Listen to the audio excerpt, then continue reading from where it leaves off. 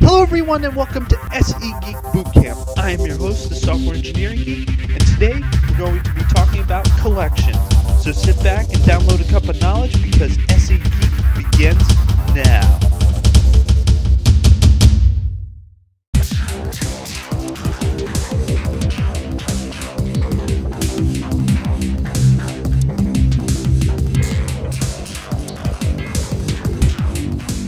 Okay, in this episode, we're going to be talking about loops. So what loops allow you to do is to iterate over a collection or just iterate over numbers in the first few cases I'm going to be showing you, and do something based on that. So first one I'm going to show you, this very verbose way of doing it. This is very like a leftover from Java, which is still a valid way to do things, and in some other languages you'll get something similar to this. So you'll have a for statement, which is actually very common in many languages, and then you'll define a variable and set that variable equal to some starting point, and then you'll have a condition, which will be once this condition is met, you'll stop looping.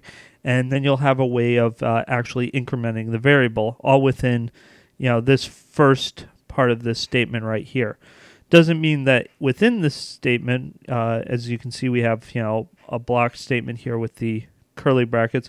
I could actually manipulate that variable within here, but general use, this would be the way you would actually increment it. Now, if I run this, you'll see I have something else going on here as well. So actually, let me comment this out because this is for later, and we'll rerun that. Go back up to here and see what we have is we have the numbers printing out 0 all the way up to 9 because we start with 0 and basically the first number is 0. And then as long as x is less than 10, so once it's 10, it'll stop, and it won't print 0. So when it's 9 here, it'll come through here. And we have x plus plus. This is a way of actually incrementing a variable within a variety of languages, not just in Groovy. And then we're just printing out the actual number x. So that's one way of just using a loop to print out a list of numbers. So there actually, in Groovy, there are many ways to do this, and they each show you some different features in the language. So I'm going to go through those right now, and the first one is using .each.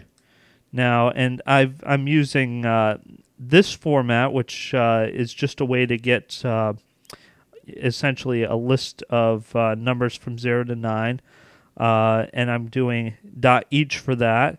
And when you do a .each, you get a block which is called a closure in Groovy, which is far more advanced than what we're going to talk about within these tutorials. I might talk about it a little bit more in the next episode when I talk about functions, just mention it briefly, but essentially this is just another block, and we in it we get this variable called it, which is just the default variable. You can actually override and have it called whatever you want,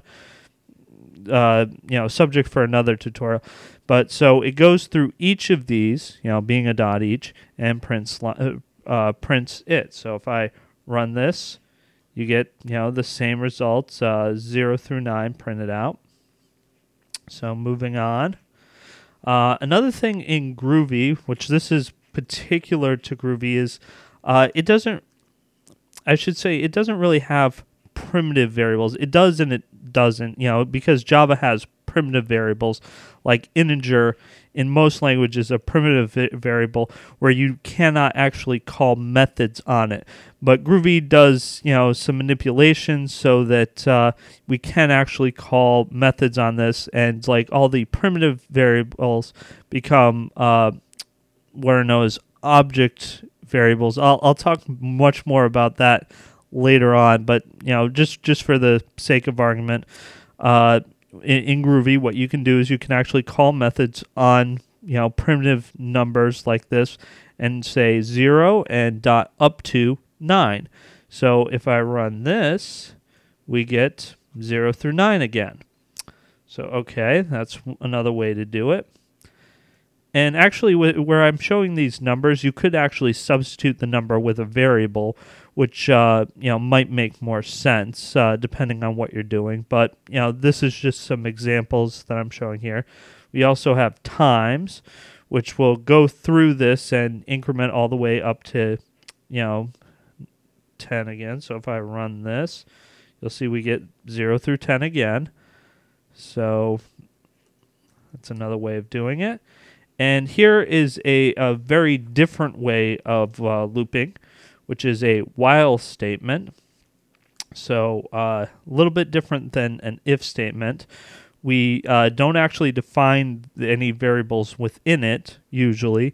We just have a condition, and while this condition is true, whatever we put into its block right here will be run. Now, it's worth noting here that, well, actually, we'll just run this right now, just to show you that, again, it does print out 0 through 9. But it's worth noting here that if I set this to something that was, like 100, or actually, let's see, so 100, and if I came in here, that would be greater than, so this wouldn't ever execute.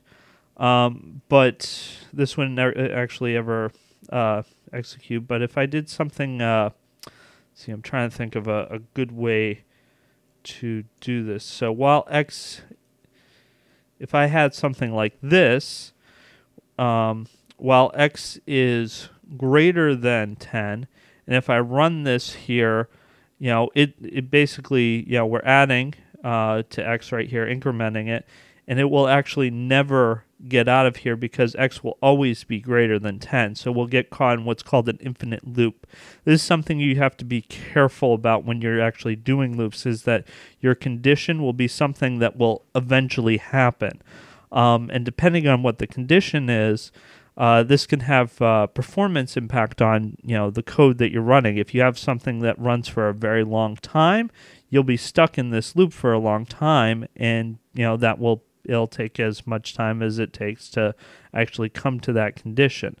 So if I actually ran this here, I would be caught in an infinite loop, and I'm not going to do that. So let's move on, and here we'll go just for a little bit more of a practical example here. So basically, I've showed you lists before, and one of the things I talked about is being able to iterate over a list and do something with each element. So one thing I can do is I can do a list.each. So that means I'm going to go over each element in the list and print it out. So if I run that, I get 1, 2, 3.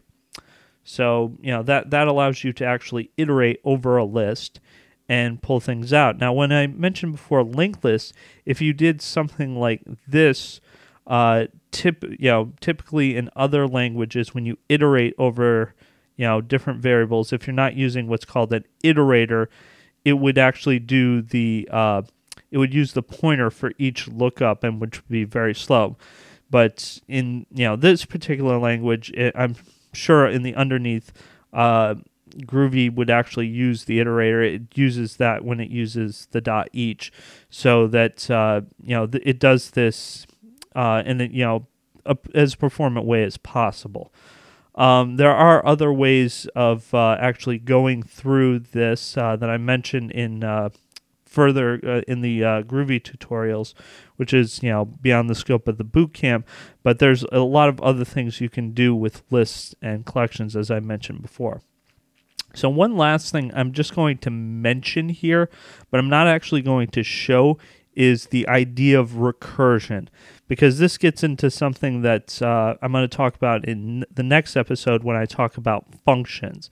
So recursion is another way of actually looping over things, and it's a very powerful way of doing things. So, but it has, like anything else, it has its own pros and cons. So that's all I wanted to talk about with loop structures. So I'll see you next time.